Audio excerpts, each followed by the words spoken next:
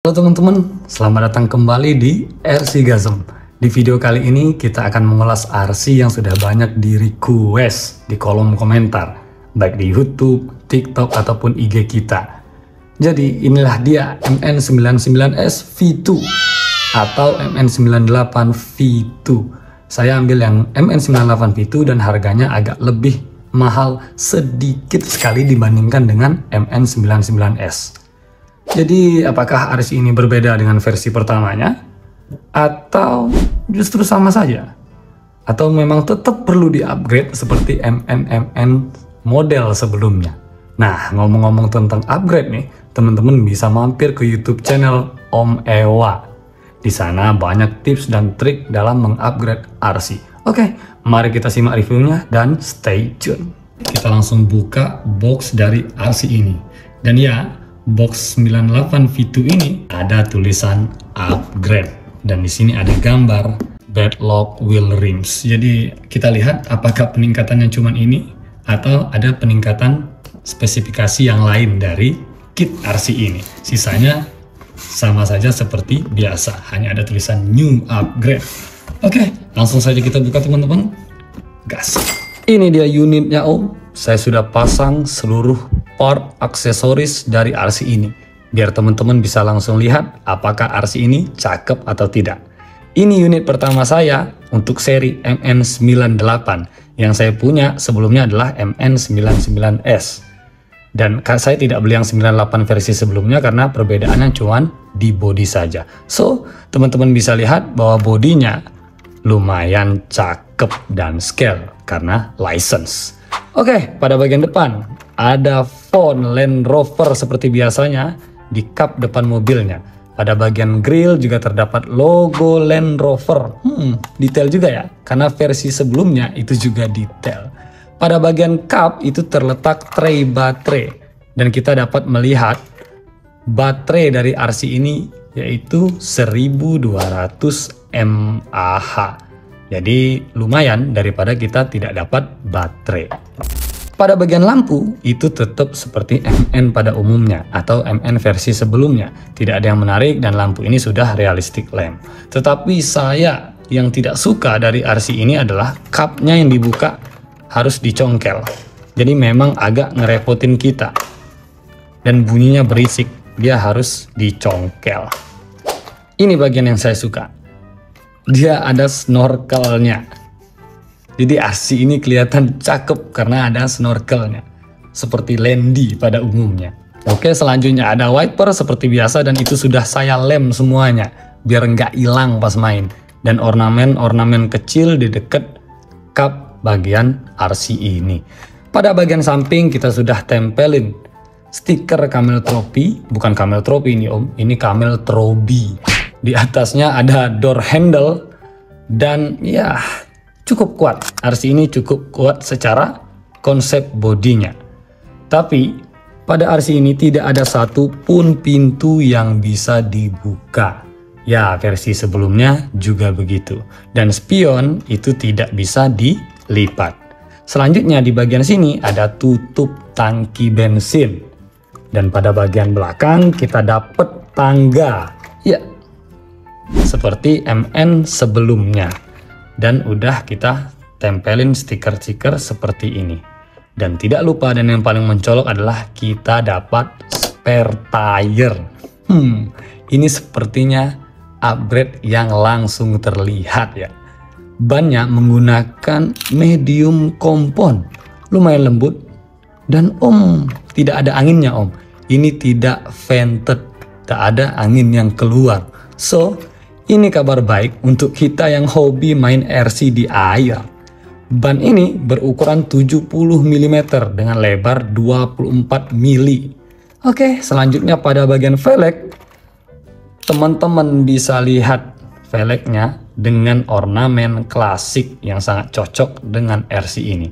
Ini jelas upgrade yang sangat signifikan untuk MN98 V2 ini. Dan RC ini menggunakan wheel hex 5 mm yang sama dengan MN82. Nah, pada bagian roof rack, ini yang membedakan MN99S V2 dengan MN98 V2. Ya, roof lamp. Ini claim box lampunya bisa menyala. Jadi nanti kita coba apakah RC ini cakep ketika lampu dari roof lampnya itu menyala. Sedangkan untuk versi MN99S yang berwarna abu itu tidak dilengkapi dengan roof lamp. Oke, untuk kualitas roof rack itu sama seperti versi sebelumnya.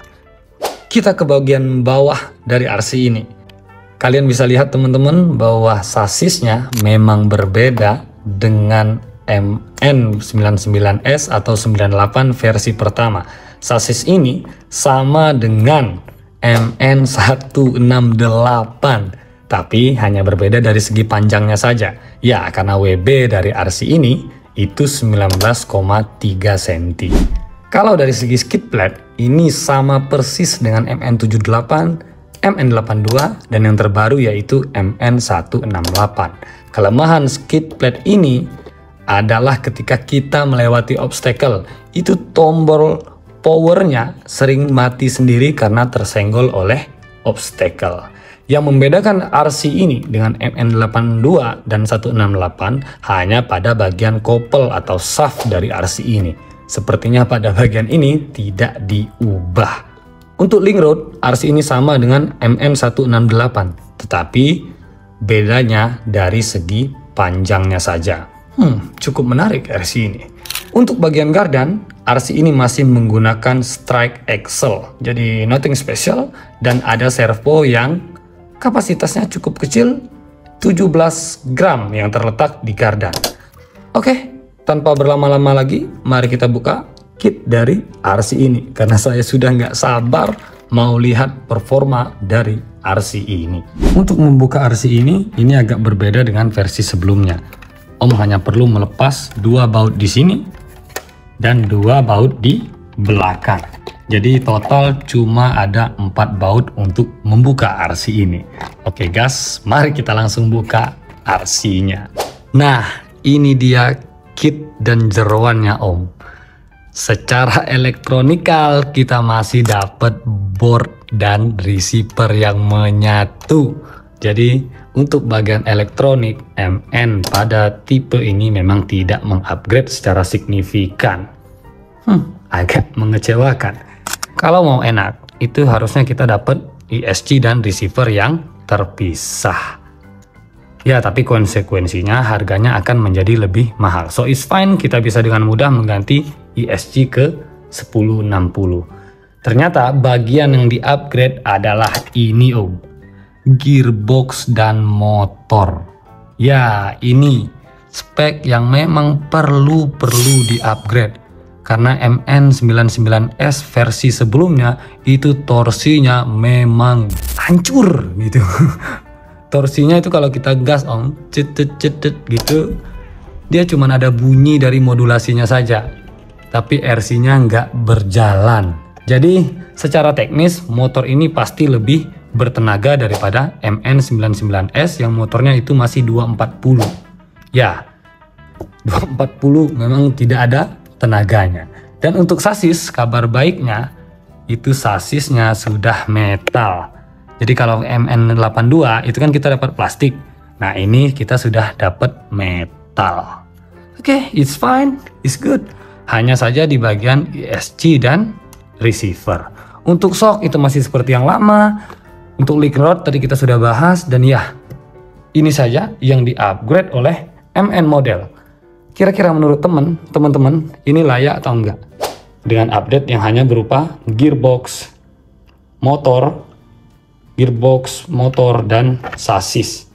Sedangkan untuk yang lain-lainnya tidak ada upgrade yang signifikan. Tetapi dengan sasis yang berbeda, diharapkan memang performanya memang sangat jauh lebih baik daripada MN99S versi sebelumnya. Jadi, tanpa berlama-lama lagi, mari kita coba RC ini. Oke Om, mari kita test drive RC-nya dan lihat apakah performanya berbeda dengan MN99S sebelumnya atau justru sama saja. Kalau sama saja, lebih baik Om pertimbangin kalau mau check out RC ini lagi. Mari kita uji RC-nya. Hal pertama yang kita rasakan ketika memainkan RC ini adalah feel throttle yang sangat sensitif. Teman-teman bisa lihat, kita pencet saja throttle-nya, dia langsung ngacir. Tetapi feel motor 280-nya sangat terasa pada RC ini. Sekarang mari kita tes torsi RC ini di obstacle tipis-tipis. Bisa dilihat bahwa shocknya bekerja cukup baik untuk shock standar. Jadi RC ini memang banyak peningkatan karena dari segi sasis dan aspek lainnya sudah di-upgrade.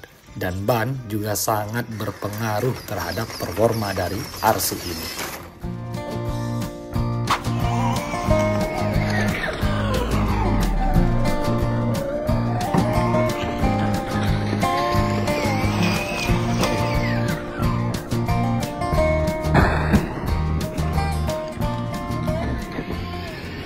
Adegan yang barusan terjadi itu karena bobot RC yang cukup ringan tetapi torsi dari motor yang cukup kuat sehingga mobilnya bisa wheelie. Oke, sekarang mari kita cari track yang lebih mapan. Oke, nih ada orang lagi kerja. Sepertinya ini track yang pas. Iya. Oh. Bahaya ini. Oke, langsung donat.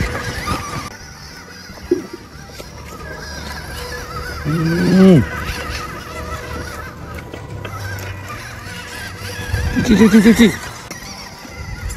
Torsinya pas, ada kayu. Oh, push.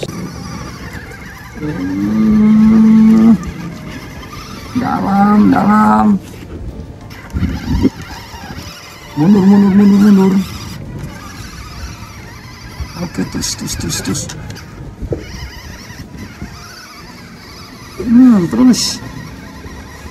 Terus landing, rontokkan gearmu. Oke, butuh bantuan. Terus. Terus.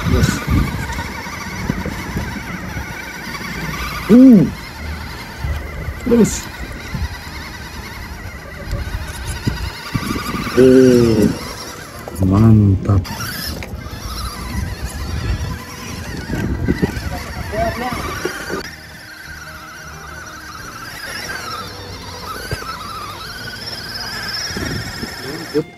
Mundur dulu. Iya. Ya, serpen.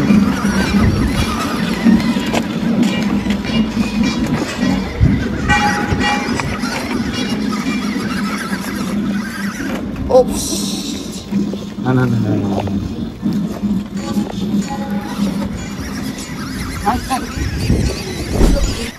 Oke Om, itu sepertinya shocknya kemasukan lumpur semua. Jadi sepertinya dia butuh treatment ya, treatment mandi. Nih, saya nilai nih. Oke Om, kita sudah sedikit siksa RC-nya dan sudah kita cuci juga sekarang. Jadi upgrade dari versi sebelumnya ini atau MN99 V2 ini sepertinya sangat signifikan di RC ini. So kalau ini dikatakan worth it atau tidak, worth it karena harganya hampir sama dengan versi sebelumnya. Jadi RC-nya sangat fun ketika dikasih motor 280. Jadi kita tidak sama seperti MN versi sebelumnya. So, worth it atau tidak? Ya, RC ini untuk harga 700 sampai 800 ribuan worth it dengan bodi yang seperti ini dan jeroan yang sudah di-upgrade oleh MN itu sendiri. Tapi dari sisa main tadi kita kehilangan spion, kehilangan tangga, padahal sudah kita lap. Jadi kalau Om mau beli RC ini, pandai-pandailah menjaga aksesorisnya. Oke? Sampai jumpa di video berikutnya. Jangan lupa untuk subscribe RC Gadget. Goodbye.